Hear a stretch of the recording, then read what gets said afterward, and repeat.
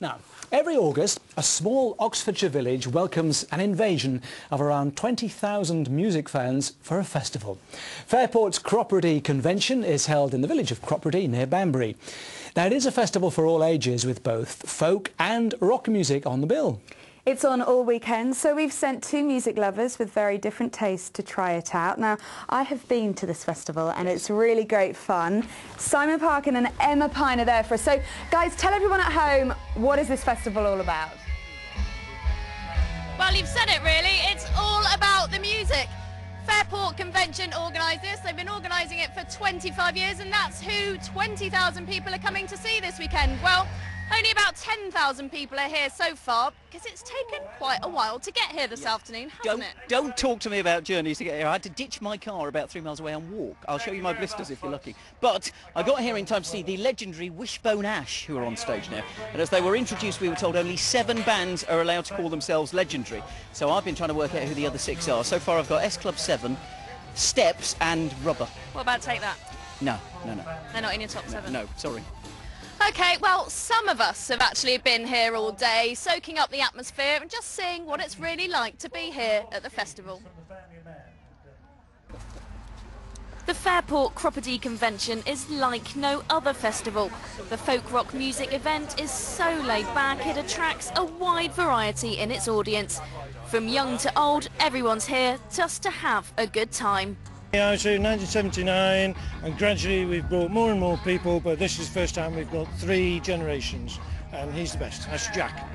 Campers arrived early this morning to grab a good spot. But we've come with a group of friends who are seasoned festival goers, and they told us how fantastic the festival is, and so we thought we had to come and see it for ourselves this year. Fairport's pretty open to all sorts of age groups, so you get the old guys with the beards and then you get us as well, so it's always good fun. I love the music. I come with a load of friends who you can see here. Been coming, well, my first Cropredy was 30 years ago. Not been every year since then, but nowadays it's nearly every year. The festival has been held here at Cropredy since the 1980s, and in the last 2 decades the audiences have just grown and grown. This year 20,000 people will be on site, among them some famous faces. It's just the best festival in the whole world. It's brilliant. It's a good family atmosphere, and of course because the boys have been going 40 years, celebration this year. The festival certainly welcomes newcomers like me, and lots of people had some great tips. Well, the one thing that everyone keeps telling me to do is you must go to Leon's and have something to eat. Well, here we are. Why is your food so spectacular? Because there's so many different flavours, over 30 different ingredients. It's everything you need to withstand a lot of Wadworth's beer. There's, for instance, today there's 11 items on a 9 3/4 inch plate, featuring lots of different flavours, textures and colours. Just have a look. But of course, what everyone is here for is the music. Well, of course, and that music is about Fairport Convention. We wouldn't be stood here if it wasn't for them, and they're celebrating their 40th anniversary this year. Well, one of the founder members, Simon Nicole, joins me now. Simon, you must be so proud of this event. Well, I'm just delighted that what was a hobby became a job and now it's a career, but it's still what I choose to do as a hobby. So what is it that makes this event so special? I don't know, there's a family atmosphere you don't encounter in other fields. There's something special about a festival which is actually run by a band rather than a consortium of businessmen or whatever.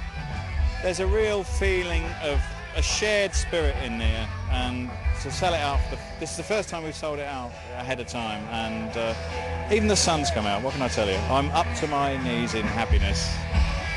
So 40 years ago, did you ever imagine that it would turn out like this?